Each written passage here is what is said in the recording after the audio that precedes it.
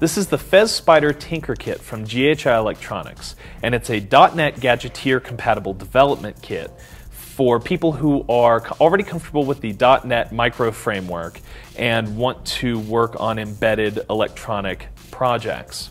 This kit includes not only the FEZ Spider mainboard, but also a LCD screen with touchscreen, a joystick module, an LED light bar, this USB and power module, USB host module, a speaker module for making sound, this light sensor, an SD card module for accessing the SD FAT file system from an SD card, a couple of these button modules, as well as the Ethernet module and a USB cable to hook everything up.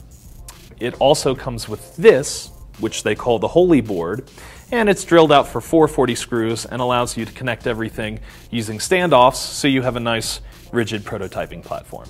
Now, to develop for this is fairly straightforward once you've gotten the environment set up, but setting up the environment can be a little bit tricky.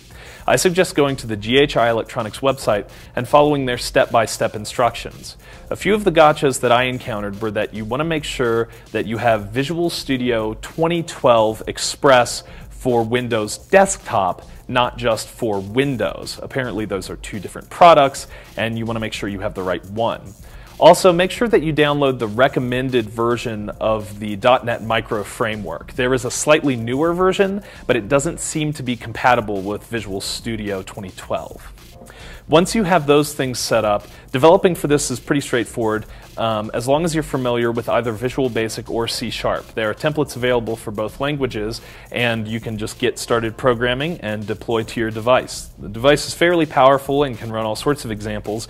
In this case, I've just uploaded an example from the internet. This is a Snake game that somebody wrote for an earlier Gadgeteer device that I simply ported over by changing a couple packages. If you're interested in developing using the Gadgeteer system or the .NET Micro framework, definitely check out this kit from GHI Electronics.